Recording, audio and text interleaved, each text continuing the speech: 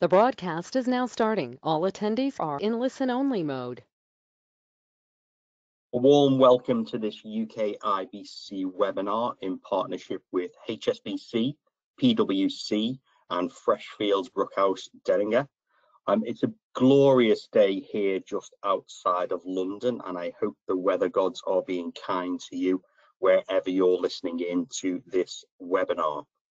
Today we will be focusing on the Indian economy post-COVID-19 and getting the thoughts from our experts on what the rest of 2020 has to hold and also the start of 2021. My name is Chris Hayes. I am one of the directors here at UKIBC.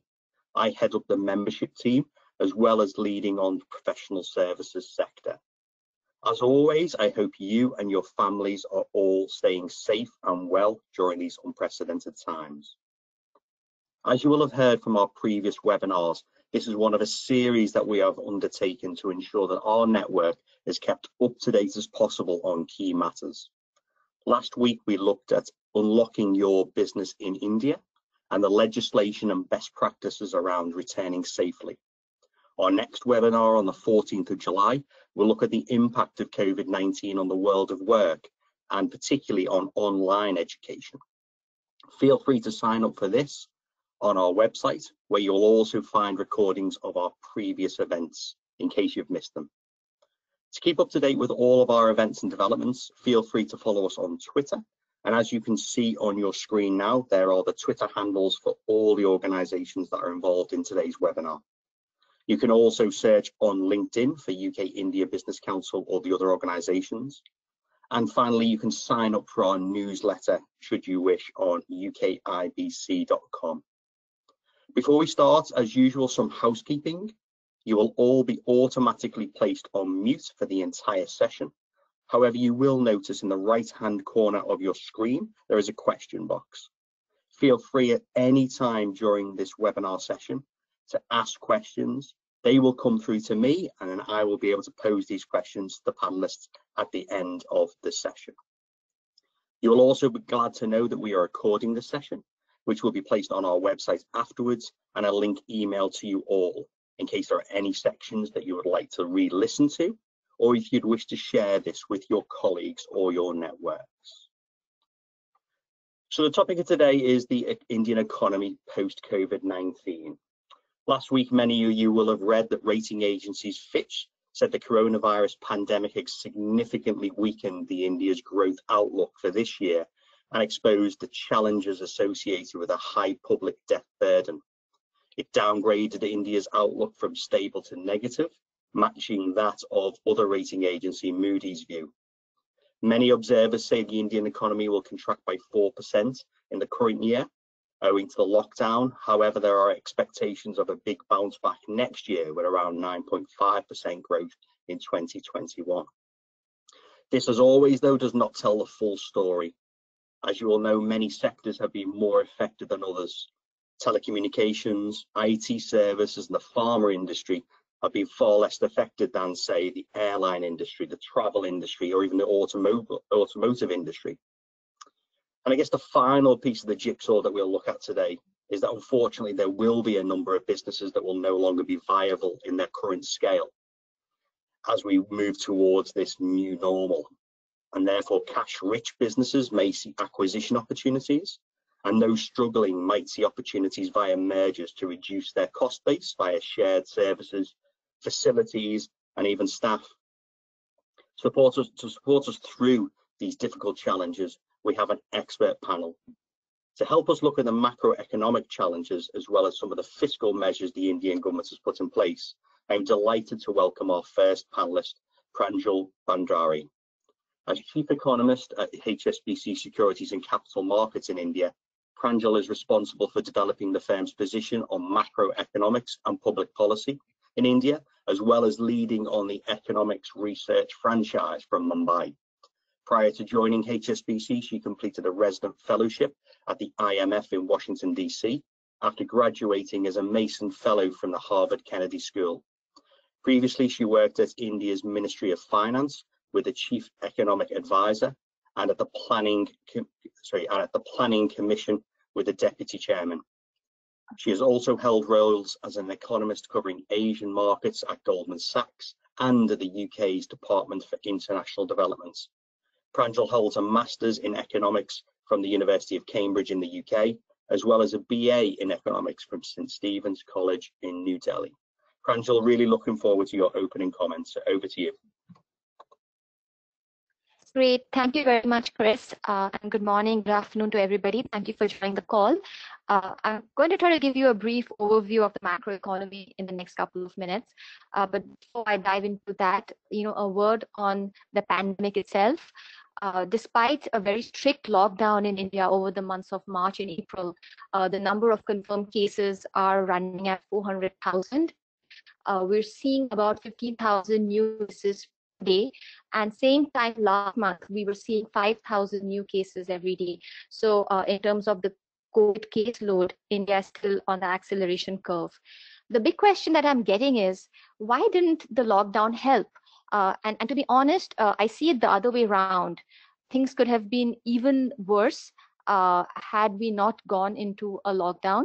So perhaps we need to compare with the correct counterfactual. And then the other question I get is, why did India open up? If the daily cases are rising, why did the country open up? And I think the way to look at it at that is, the economic cost.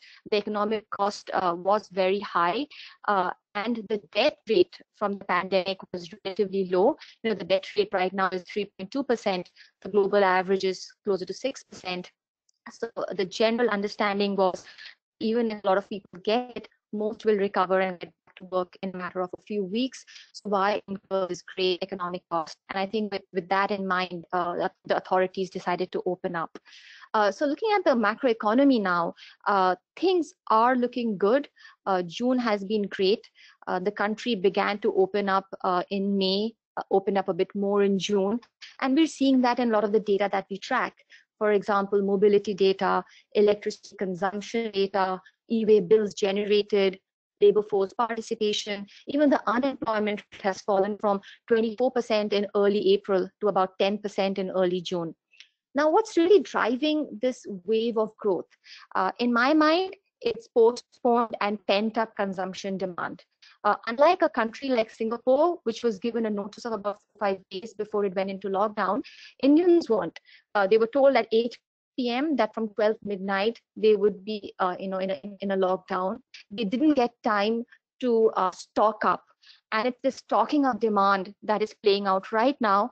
People are demanding a lot of things. Retailers are restocking their inventories, and manufacturers are producing those things. So we're seeing growth tick up, and I think this is going to continue all of June and hopefully all of July as well. The big question is, what after? Once this initial wave of consumption demand, this pent-up consumption demand is gone, what will support growth? And to look at that, we actually went into 2 decades of data looking at previous slowdowns and how India had come out of those. What we found was that when India is coming out of a lockdown, it moves up the value chain of growth. For example, it probably starts off with households demanding a lot of essential goods like clothing, like food, and then moving up the value chain and demanding more expensive things like which we call discretionary goods, like air conditioners, two-wheelers, maybe even houses. And then finally, we go to what is the gold standard of growth, which is investment. This is the value chain of growth as I see it. But every time we've had a successful recovery in the past, there have been some enabling factors that have made it possible. So coming out of the global financial crisis, it was the government. The government had a lot of space to expand. It gave a very large fiscal stimulus, almost a permanent fiscal stimulus, and that really solidified the recovery. Back in 2014, when India was coming out of a slowdown, the shadow banks had a lot of money. They were very liquid. They were very willing to give out loans, and consumers were able to take these loans and buy a lot of consumer non-durables. And there was a nice nexus between India's shadow banks and demand for consumer durables and non-discretionary items. This really solidified India's growth at that point. Unfortunately, we don't have any such enablers this time. Even before the pandemic, the government was staring at a very stretched balance sheet. Its public debt was at 72% of GDP, which is very high. India's shadow banks were facing a lot of liquidity problem. They were not very keen to give out loans the way they had been in the last several years. So we don't have any of these enablers this time. So to cut a long story short, I think once the first wave of growth and activity goes, then India has a growth problem. What does this mean in terms of numbers? For this year, which is fiscal year 21, we think growth will contract by 7.2%. For the next year, we think growth will expand by 7.2%. This looks like a very sharp recovery, but the truth is that a lot of this will be led by just a low statistical base. There could be an element of postponed services demand, the fact that a lot of people haven't taken holidays this year, haven't traveled. So next year, if and when the pandemic is behind us, a lot of people will want to take holidays. So there could be a pent-up demand for travel services. But again, it would be a one-off, and I don't think it'll be something long-lasting. Which brings me to the question of potential growth. Where will India's growth potential be for the next 2 to 4 years, which is the medium term? But before I get into that, a small history on potential growth. Before the global financial crisis, India's potential growth was close to 7%. Just before the pandemic, India's potential growth by our calculation was to about it was already declining. And we believe that through this pandemic, it will decline further by about 1 percentage point and come down to about 5%. What will be the driver of a lower potential growth? There are two things that everybody talks about. One is labor issues, and the second is the health of the financial system. Now, we know that about 30 million Indians working in urban India have gone back home to their rural villages. There has been a huge amount of labor disruption.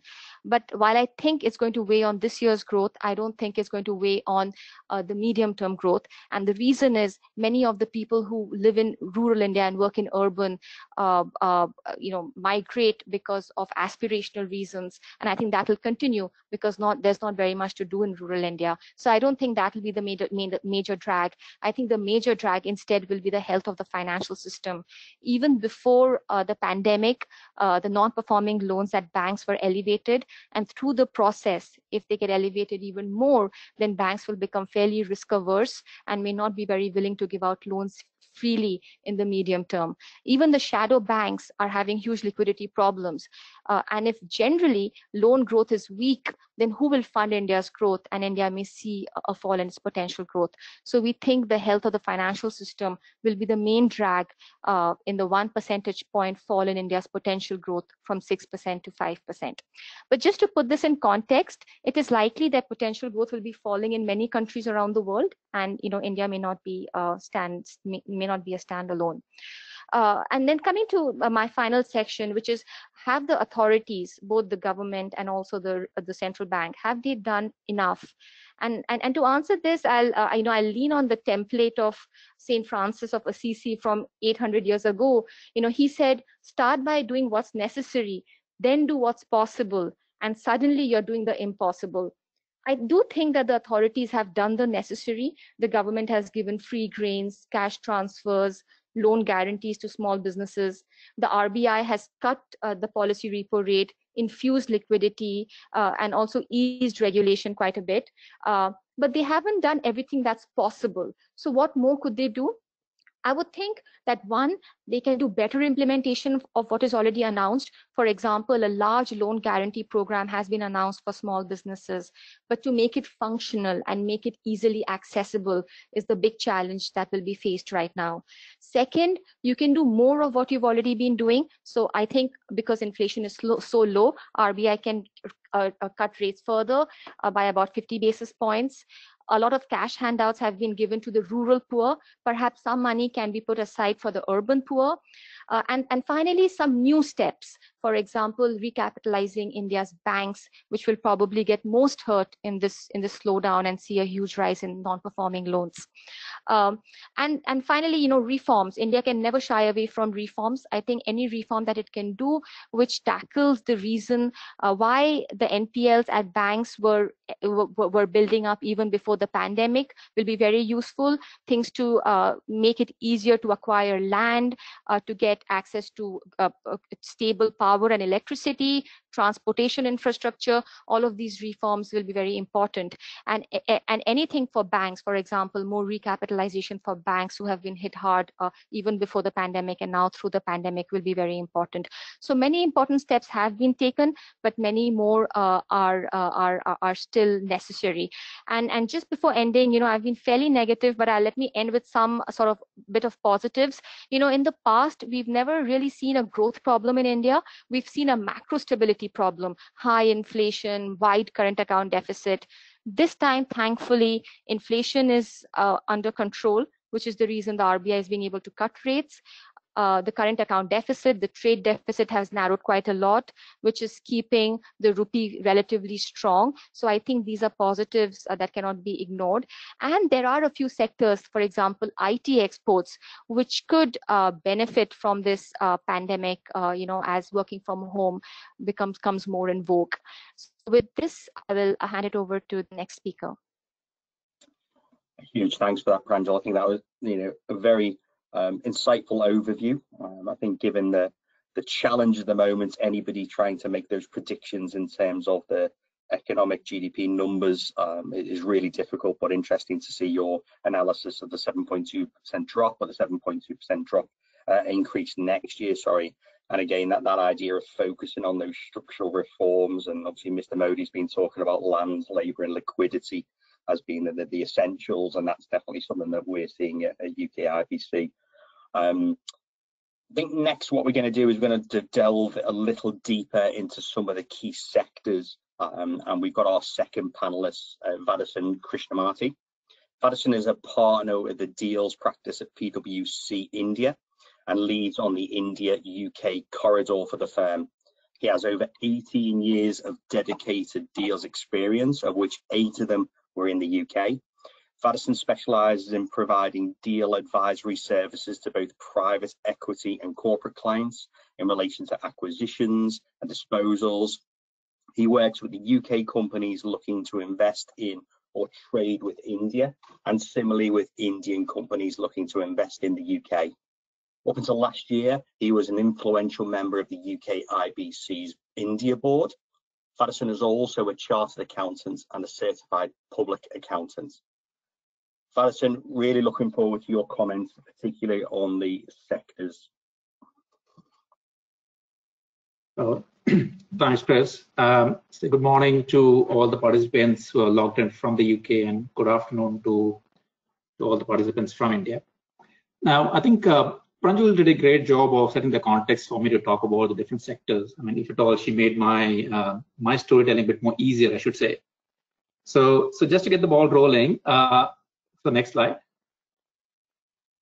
Yeah, so India, as we all know, imposed one of the most stringent lockdowns. So other than movement and supply of essential goods, economic activity came to a virtual standstill.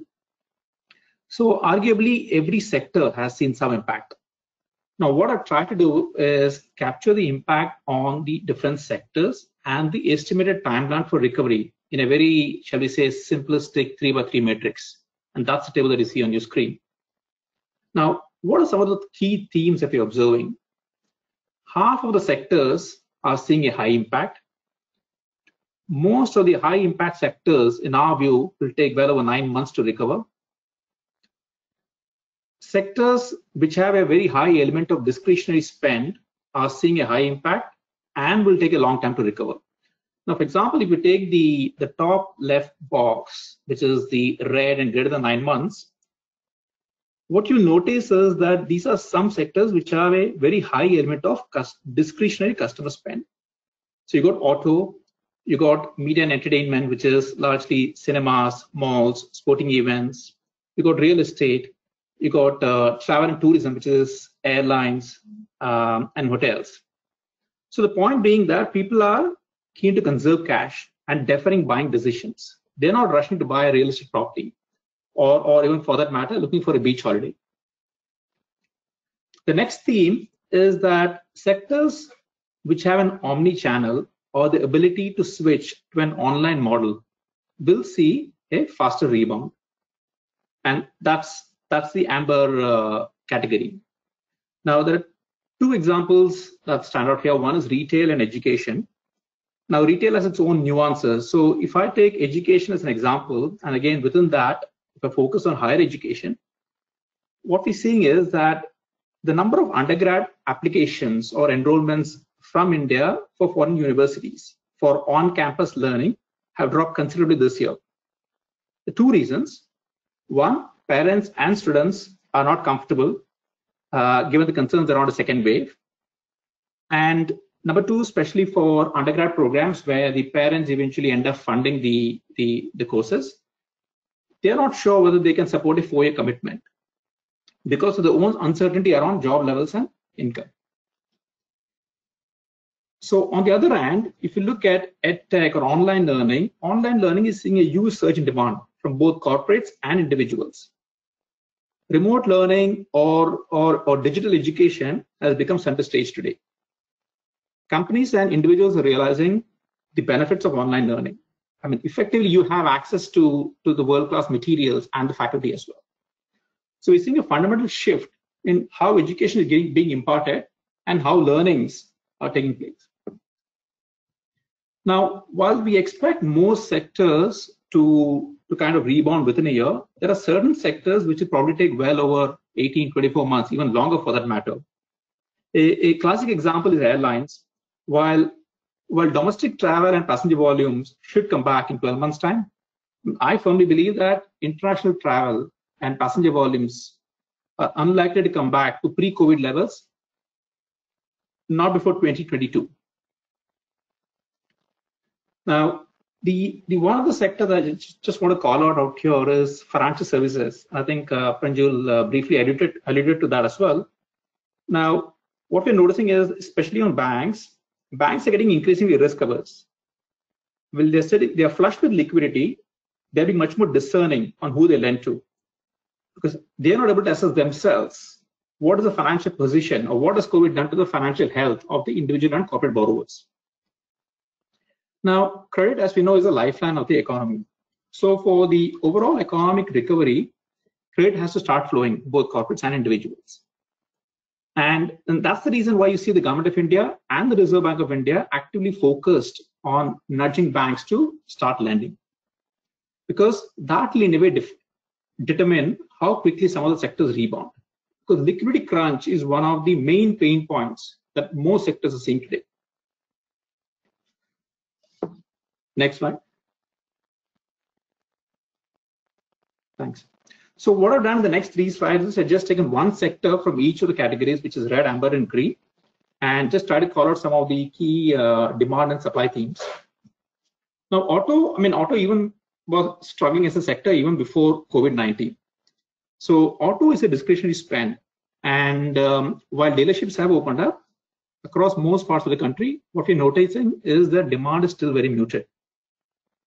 Now, car is a luxury product, and so customers are effectively deferring the buying decisions. People are more keen on conserving cash. And interestingly, it's not just domestic demand, but even exports are shrinking. India exports roughly around $9 to $10 billion of cars and auto components, and half of that goes to North America and Europe. And given the global recession, not surprisingly, even export demand is shrinking. On the supply side, what we're noticing is that suppliers are keen to push out new product launches to the following year. The other thing about this sector is that there is a high dependence on imports from China for key parts and accessories. We saw almost 45 days of supply disruption. So companies which are highly dependent on imports from China have been far more impacted than companies that are not. Next slide, please. Thanks. So just on infra, I think on infra, the government is a very key player on the infra space. And government resources and machinery is focused on fighting COVID-19.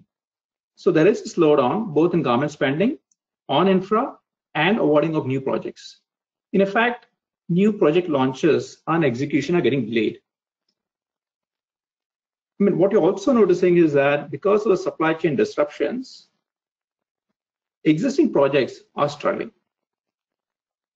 And to add to that, you also have the reverse migration of laborers. This again is impacting both ongoing and the start of new projects, as we are not sure how many of them will come back.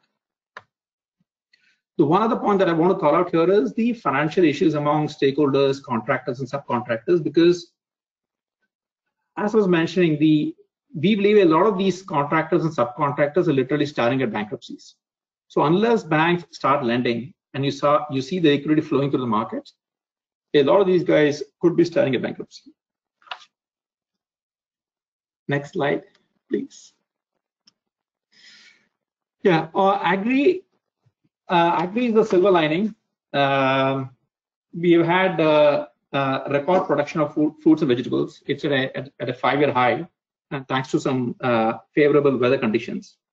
Now, monsoon is forecast to be near normal for this year, which will be favorable for several crops. The government of India has announced a fairly sizable stimulus package, which are focused on strengthening infrastructure and logistics. In addition, there are also other measures around pricing and direct procurement, which the government has announced, which should also be a positive for this sector.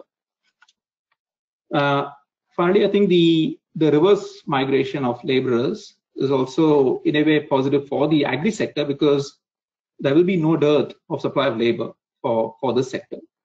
So net, if there is one sector to cheer about, I think it is agri today. Now, just to summarize before I hand the microphone back to Chris, I mean, what we're saying is COVID-19 has had a significant impact on all sectors, but most sectors in our view should recover or rebound within a year, with the exception of select sectors like travel and tourism and auto, which will have a much longer recovery time frame. Thanks, Chris. I'll just hand it back to you. Thanks very much for that, Vaidison. I think that was obviously looking at those sectors that have accelerated their online journey. I think that's where, you know, especially in the UK, we're seeing quite sort of significant growth. I guess the question is always around that sort of initial surge of discretionary spend that will happen as people are unlocked, and obviously making sure that that's factored into future areas. And obviously very interesting how the labour shortages in terms of the manufacturing are to the benefit of the agriculture sector. So it's interesting to see those dynamics playing out at the moment. Just before I come to and introduce our final speaker, just to remind everybody, if you have any questions, please feel free, fill in the questions box. After our last speaker, I'll be going to questions and we'll try to get through as many questions as possible. So finally, I'm delighted to welcome Piusha Bose to give us her views on possible M&A activities, as well as her thoughts on the Indian economy.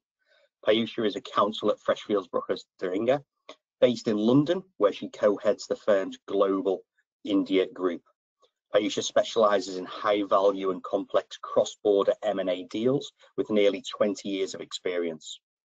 Over the course of her career spanning London, New York and India, Piusha has acted for many firms many of the world's leading corporates, private equity firms and investment banks. Her practice covers a broad range of corporate transactions, including public and private mergers and acquisitions, reorganisations, joint ventures in jurisdictions across the world. She has also got extensive experience involving emerging markets such as India. Really looking forward to your comments and your opening remarks, Piusha. Thank you very much, Chris. Good morning, everyone, and good afternoon to everyone joining from India. Thank you very much to Pranjul and Vaidison for those very interesting perspectives.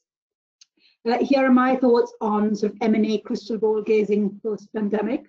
A question that everyone is asking across the world, and India is no exception: what is the future of M&A? Could we move on to the next slide? Yes. So is it doom and gloom or possible recovery and opportunity. And if there is recovery, when?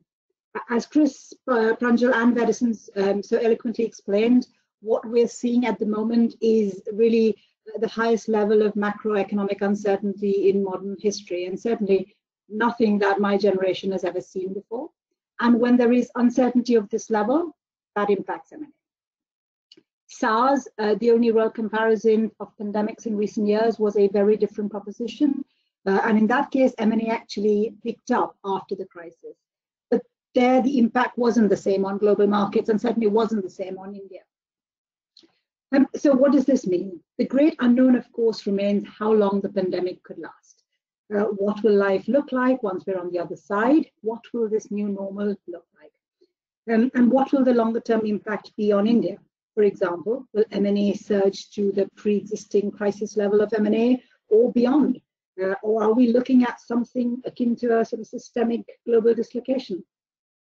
The answers will really depend on what happens next. In India, the lockdown continues either in strict or partial form in some parts of the country. As Vaidison explained very eloquently just now, lending was already very fragile pre-pandemic. There was a liquidity crunch with various NBFC issues, and that adds further pressure to the ongoing pandemic-related disruption. Indian businesses are under increasing pressure with existing liquidity concerns, which are being further exacerbated by the pandemic. So the longer the pandemic-related disruption continues, the greater the challenges and more fragile any recovery of M&A. As with the rest of the world, it's no surprise that cash is really the world's hottest commodity right now. Cash conservation is the new mantra, and that's true for consumers as well as corporates. And of course, that has an impact on the economy. As Chris mentioned in his introduction, I think the players who weather this crisis and emerge on the other side, and importantly, are able to be nimble and quick to adapt to change, will fare best. There are cash-rich players who may emerge and look to consolidate, look to acquire very sort of valuable targets. And so there is scope and there is opportunity. What does that mean?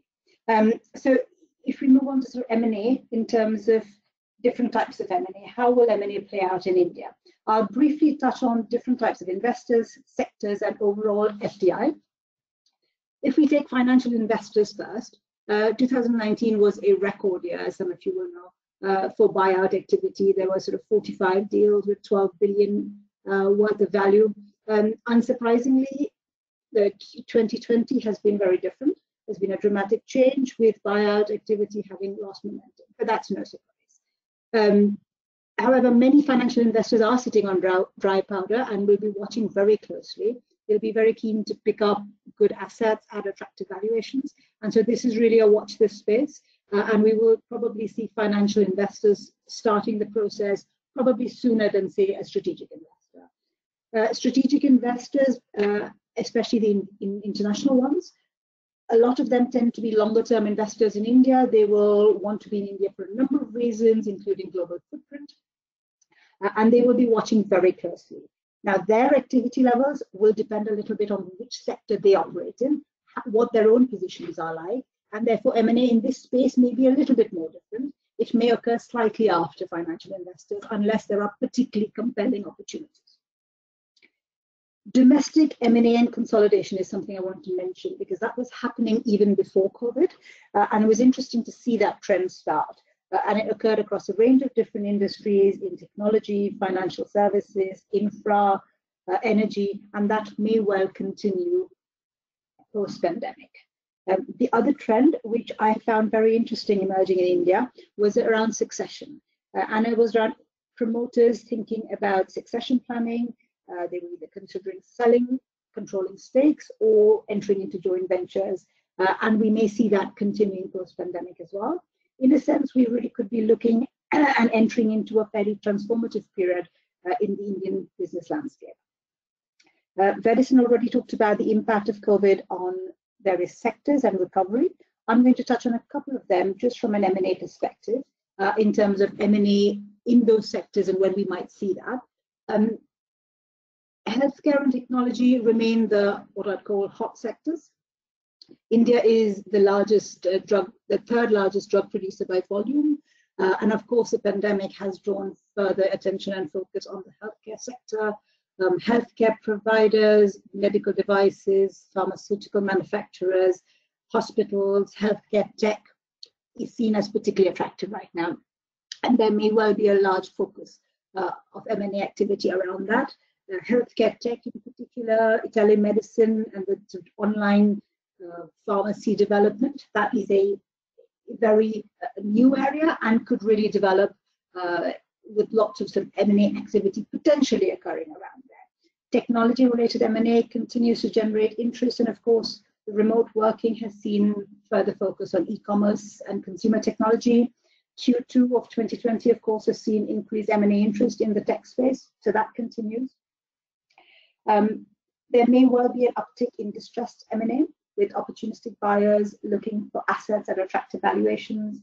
So the financial investors we talked about would be looking in this space, and additionally, companies that have managed to weather the pandemic may be looking to make investments in competitors that have done less well through the pandemic. So that's a potential area of opportunity.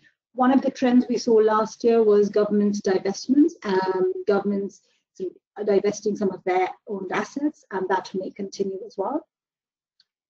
Another topic I wanted to touch on at the moment, because that's a fairly hot topic, was global supply chains. The question, of course, being raised and discussed is whether in the longer term, global companies might look at India, whether they want to diversify their supply chains, and if that's going to mean some sort of collateral benefits for Indian businesses. For example, will India benefit from the trade diversion because of the US-China tensions? It's too early to say right now, and it's very much a watch this space. But that is another area where there could be potential movement. There are sectors which will be slower to recover in terms of M&A. Vaidison mentioned aviation, financial services as well, and I'd agree. I think M&A, unless there are particularly distressed situations coming up there, aviation, hospitality, financial services, perhaps industrials and chemicals, M&A will probably take a bit longer there. A few thoughts on foreign direct investment in India. Unsurprisingly, the Q1 year-on-year data declined for inbound transactions for FDI, but that isn't unsurprising. There is a global theme emerging from the pandemic where governments have been stepping in to protect domestic companies, which either have been left weakened or where the government is protecting perceived national interests. And that's been a global trend we've seen across the world. India is no different, and as people probably know, the government amended its foreign investment policy, announcing that any investments by a neighboring country would now mandatorily require government approval. How this is interpreted and the impact that this has on FDI will be an area to watch very closely. Additionally, the geopolitical tensions with China at the moment, that could impact M&A going forward. As people may have seen, I think the Maharashtra government today said that they were going to suspend certain investments from Chinese companies. So the impact of that dynamic will undoubtedly have some sort of an impact on FDI, and that will be another space to watch. I think one of the points on the slide talks about M&A taking a different form, shape, and speed. What does that mean? All that really means is things may look a little bit different in the M&A front immediately post-pandemic or even during the pandemic. For example, the way we do diligence may be a bit different. The narrative that the buyers and sellers have may be a bit different. As you know, some people will know, one of the most important things for buyers when they're doing a diligence is understanding what happens with the liability, who has the liability. And that's usually tested by fairly detailed diligence. But in a world where we're living with lockdown, that constrains a buyer's ability to do robust diligence. You can't go to the site, you can't have physical meetings with management. What does a buyer do? How do they get to that level of certainty? So in a world where we can't do, quote unquote, old school diligence, the buyers and the sellers will need to adapt. And perhaps the sellers will need to help the buyers through the diligence, give them more information, walk them through less than ideal financial information, and the buyers will need to really assess and test some of that information to be able to get comfortable on risk. So I think the way we do the deals will be a little bit different. We've done it before. There was the financial crisis. There have been other situations, all very different, but the buyers and sellers may need to adapt a little bit. So in conclusion, I think M&A is likely to continue. It may look a little bit different, and the different sectors may become relevant at different times, and the players may become relevant at different times. But I think M&A will undoubtedly pick up. Chris, over to you. Thanks, Piusha. Again, another fantastic overview, particularly interesting from my point of view in terms of that FDI activity. As you said, many businesses not wanting that cash and waiting for the timing to be right. And it'll be interesting to see when that time does become right for those businesses. Just a final reminder, if you have any questions, please get them through to me and I'll put them through to the panel. But obviously, as chair's prerogative, I will start off. I have one question for each of you, just to get us in the mood. So Pranjul, just to start off with you, India's GDP growth has been declining now for 3 consecutive years, beginning in 2017-18, 8.3%, 16-17 fell to 7%, and then 17-18 to 6.1%. Why do you think that that's been happening, and what effect do you think that'll have on India's ability to deal with the current economic disruption? Yeah, thanks, Chris. I'm very glad you asked that question because I think that's a perspective which is very important. That growth was already falling before the pandemic, and I would trace it back all the way to a decade ago, when for the first time we realized right after the global financial crisis that India's banks were sitting on a big stock of non-performing loans, and India's companies were very indebted. We call that the twin balance sheet problem at that point. There was a lot of thinking about how to bring down the level of debt at both the banks and the corporates, but unfortunately we didn't really succeed at that point. Instead, we just forgot about it, and the twin balance sheet problem lingered on. The reason we forgot about it was we got distracted. Some temporary feel goods came along the way. For example, oil prices fell and India got a growth boost. At some other point, the public sector enterprises in India started borrowing and spending a lot. That gave a growth boost as well. But all of these were short-lived. Once these went away, we found that we were staring at the same problem from a decade ago, the twin balance sheet problem, except that it had become even worse. And for about 10 years, we'd had practically no big increase in investment. All the growth was consumption-led. Real wages had been declining steadily, and generally the potential of the economy had come off. And in numbers, the potential growth of India had declined in a decade from about 7% to about 6%. So I'll trace it all back to the balance sheet problem, the NPLs at banks and too much debt at the corporates.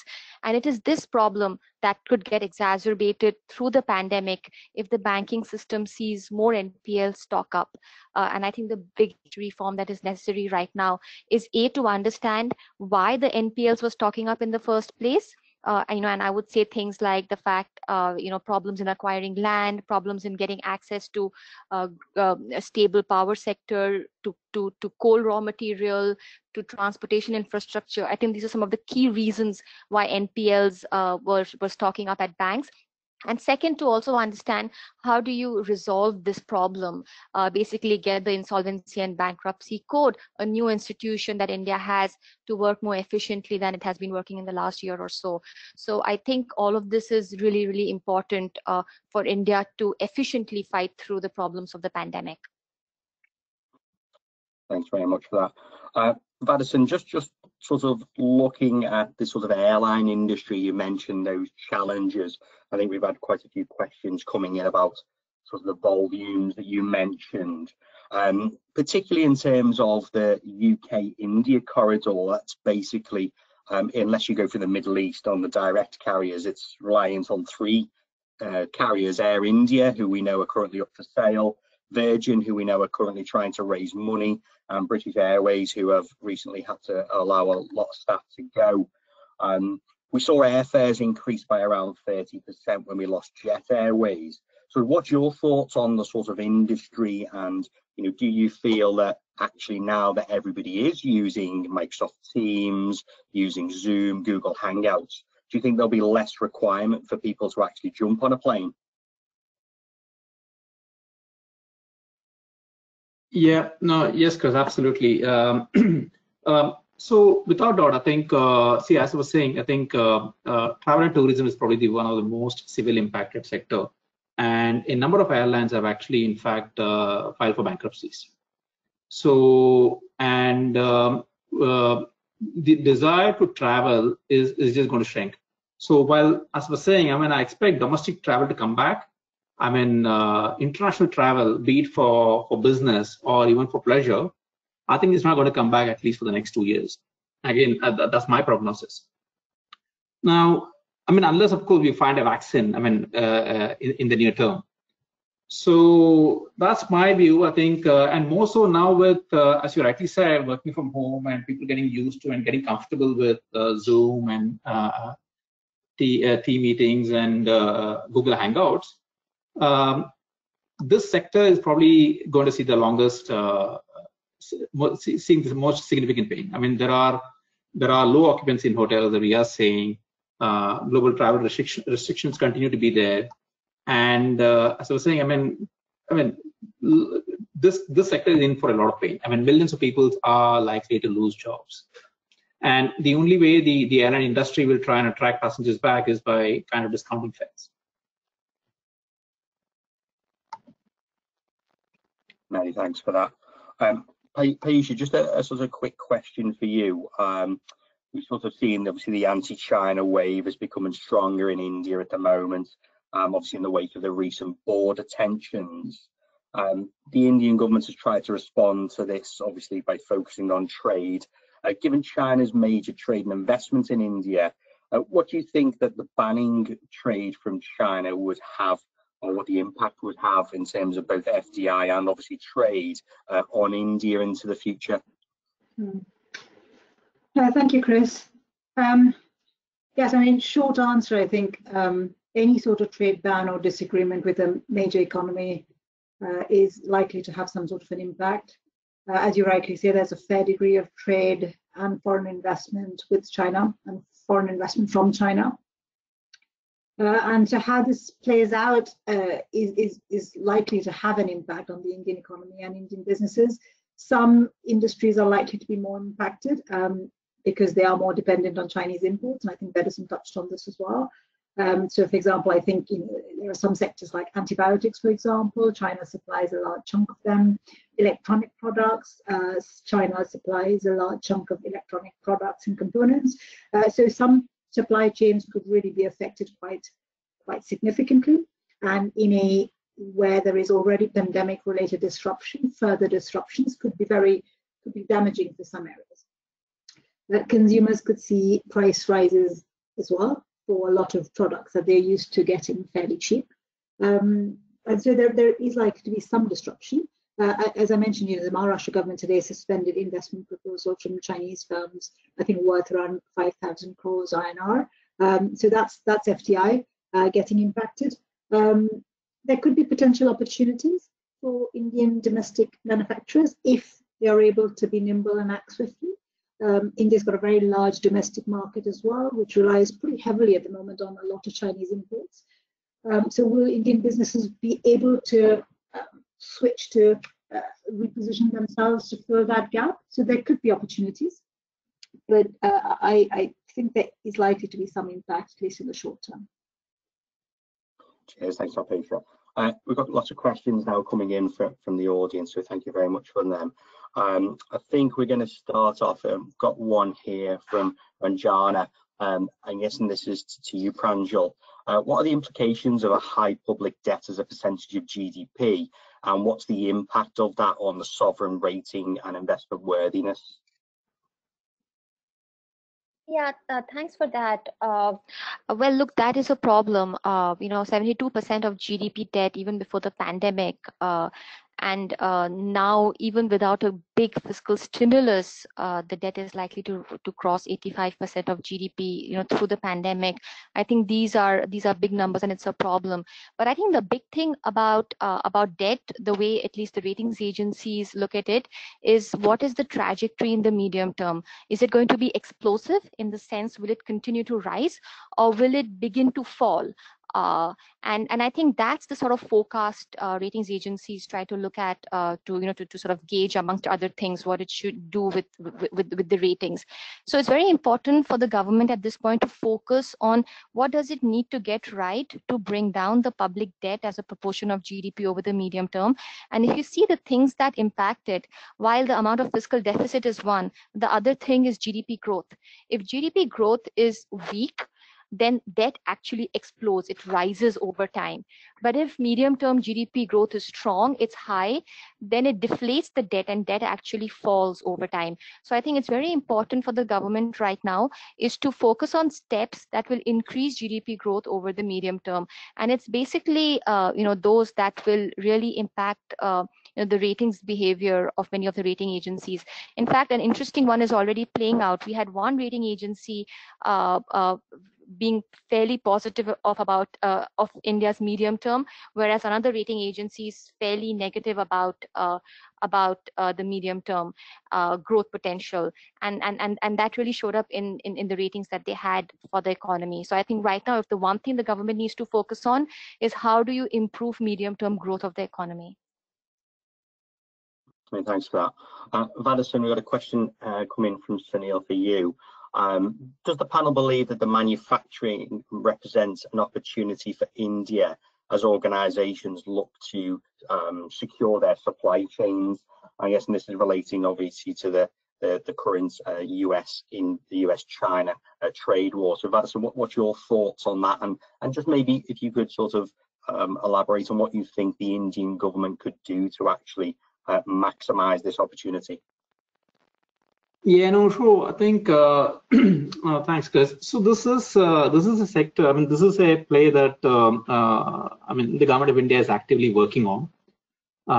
So there is a general belief that there is a lot of anti-China sentiments, and manufacturing should start shifting out of China.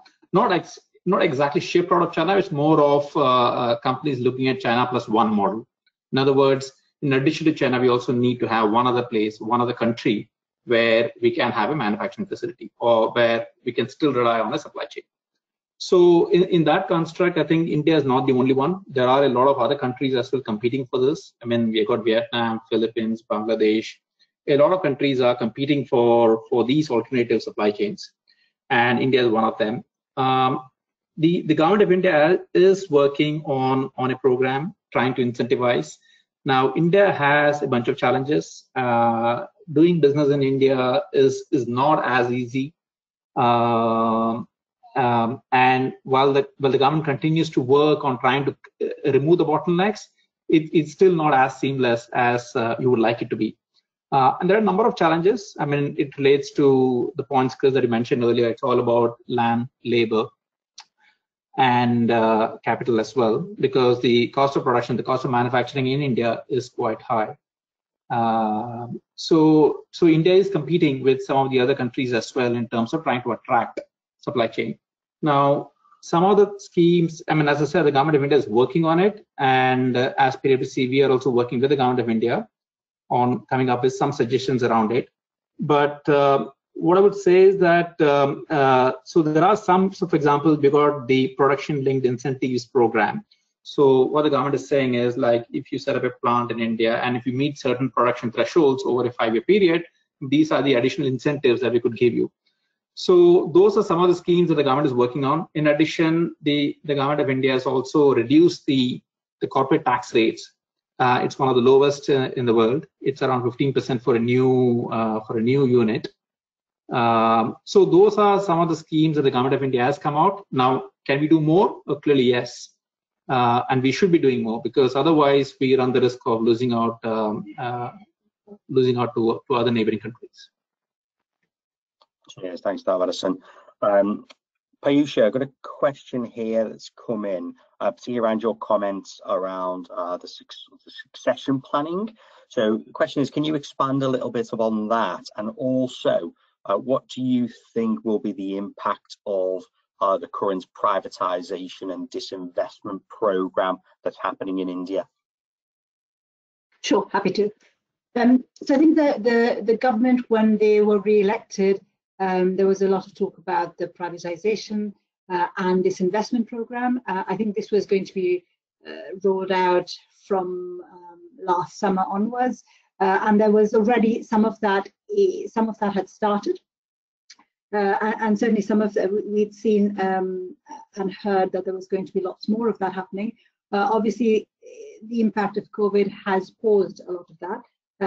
Having said that, I think I saw some data the other day which suggested that 4 of the largest deals in Q1 were government divestments.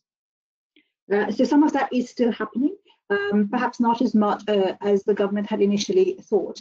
And they had identified and released at the end of last year a fairly long list of assets that they were looking to divest. So I think some of that will happen. The government will be keen to continue that program. It'll essentially raise finance for the government as well. So I think that will happen. It may take a little longer.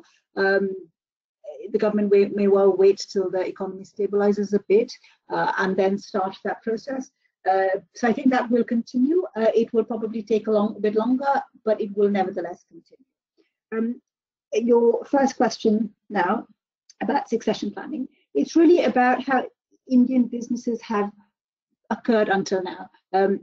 As you know, there's a very strong promoter culture in Indian businesses. And so that's probably quite different from some of the Western economies. There's a royal promoter culture, and while there are some companies that have moved towards a more professional management and the promoters taking a back seat, in many of the very successful Indian businesses, it is very much the promoter's business, and the promoter's influence is felt very strongly.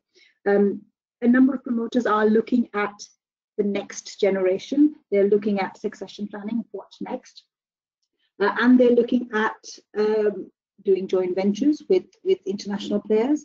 They are looking at selling controlling stakes where they're not as involved anymore, and there is somebody else who is running the show. So there is potentially a fair amount of that could happen over the next couple of years, and you could even see a large part of the promoter businesses moving into professional management, being run by professionals where the promoter is in a more secondary position. I guess that's similar to the sort of the family houses that do exist maybe in other territories. Precisely. Exactly. Okay, thanks. Pranjul, just a question that's come in here from Akash. He's asking, what are the major risks to the Indian economy when such a high amount of money is available at such a low cost? And I'm guessing that's not just relating to India, but I think it's the first time in quite a long time the UK Bank of England is looking at sort of negative interest rates. So what's the downside to that? Yeah, so look, in the past, if you look at any other slowdown in India, I think the big risk to too much liquidity is inflation. Inflation spikes up very quickly in the country. But this time, it's a different kind of a slowdown. Generally, the slowdowns that we see are, supply driven. So there's a problem on the supply side, and any demand becomes very inflationary very quickly. But this time, the problem is a demand problem. And when it's a demand problem, then alongside growth, even inflation falls. And this time, we are a bit lucky that this liquidity can slosh around for some more time without becoming inflationary very quickly.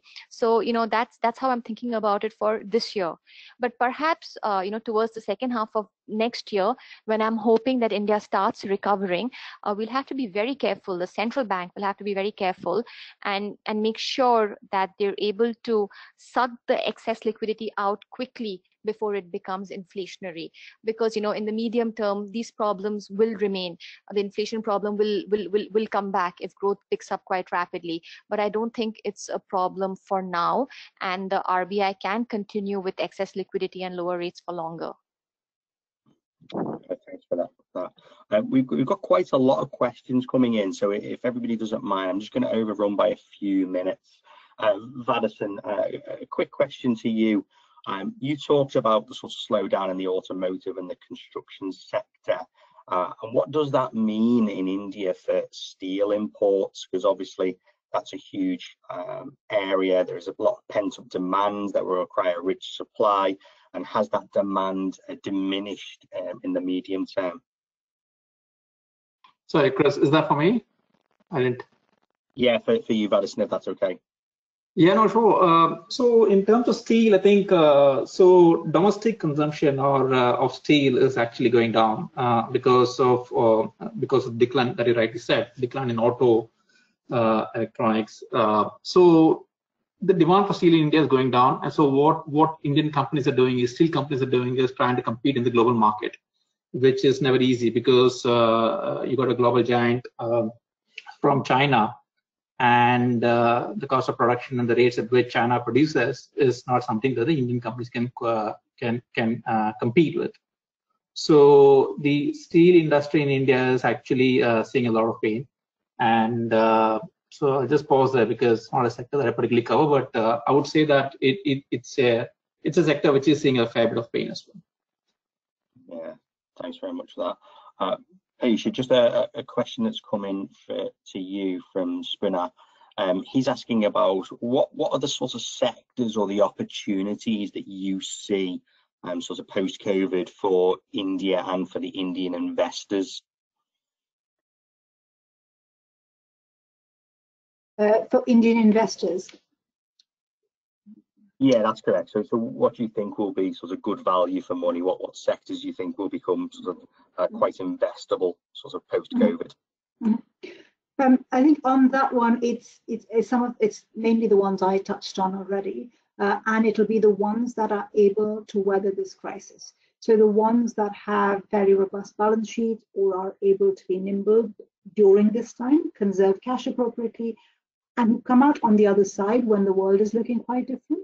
I think those will be companies that will be able to then invest in either other companies within India or look outbound. And so I think there's really two categories. One are companies across sectors which are able to weather this. And then I think there are the healthcare and technology are the clear players which will weather this better than others and in other sectors. And I think those will be sectors where the players will, there'll be assets to invest in, as well as there could well be players coming out of it looking to either do mergers or do consolidations. And then there's healthcare tech, which is again a global phenomenon, but that is really picking up as well. So I think those would be the main areas where I think there could be significant opportunities coming out of this. Cheers, thanks for that. Quick question for Pranjul. We've got quite a lot of questions that are actually coming in relating to self-reliant India. And do you feel, is that merely a slogan, or do you think it requires structural reform in India? And if so, what sorts of structural reforms does that require? Yeah, look, I think the question's basically answered itself, that I think India will only become self-reliant if it can get a lot of reforms done and it can manufacture efficiently at home. I think there are some very important reforms for that, and the ones I would shortlist are things like land, access to power and power-related raw material, and transportation. And I think if India can actually work on these three fronts, on land, if it can promote land banks where big companies can come and set up, and where the regulatory cost will not be very much, or if it can promise more reliant power by giving better access to the raw material coal, or if it can make the ports in India much more efficient than it is right now, I think India can become self-sufficient over time. My only problem is that these are reforms we've been talking about for the last many years, and they haven't yet happened. So you can't say with guarantee that they will happen and India will become self-reliant. The hope is that the push is a stronger one than we've seen in the past. Thanks for that. I think we've got time for one last question. So we've got a question, Vaidison, if I put this to you. It's from Professor Sabu Pandamanas from the University of Southampton, the India Centre. He's asking about the tremendous challenges that are there in terms of the potential lag in the economic recovery, particularly for the informal sector and the impact of livelihoods. Obviously, 2/3 of India's population is currently, is the migrant workers. What do you think the effect will be, and what sort of measures can the Indian government put in place to address them? Yeah, no, it's a great question, Chris. Thanks for that. So you're absolutely right. I think a big part of India, of the labor force, works in the informal sector. And if I take agri alone, I mean, agri almost employs almost 40-45% of the total labor force in India, largely all the informal sector. And then even within the look at the main sectors, you got a big part of the Indian economy living on the MSME sector is one of the keys or core to the Indian growth story. And I mean, the MSME sector has been one of the most severely impacted as well. And what the government has done is actually focus extensively in terms of the stimulus package in trying to revive the MSME sector, because they're very mindful that the MSME sector contributes a big part to the overall economic growth and importantly to the employment opportunities as well. So I think if you look at the stimulus package that the government has come out with, the biggest focus, if any, has been on the MSME sector, and that kind of in a way addresses the informal sector, is what I would say. Thanks for that, Vaidison. Apologies to everyone who's put a question in that we didn't manage to get through. Unfortunately, time is against us and we've run out. So I think it's just sort of a final thank you to everybody from the UK, India, and all over the globe for listening in to this UKIBC webinar. As I mentioned, this is recorded and we will be placing this on the website. I wanted to say a huge thank you to Pranjul, Vaidison and Piusha for their experts' opinions and for taking us through such a difficult subject in such a difficult time. So thank you to everyone. Please, of course, stay safe, and we look forward to speaking to you and taking your questions on the next UKIBC webinar. Huge thank you to the panel. Thank you, everyone. Thank you, Chris.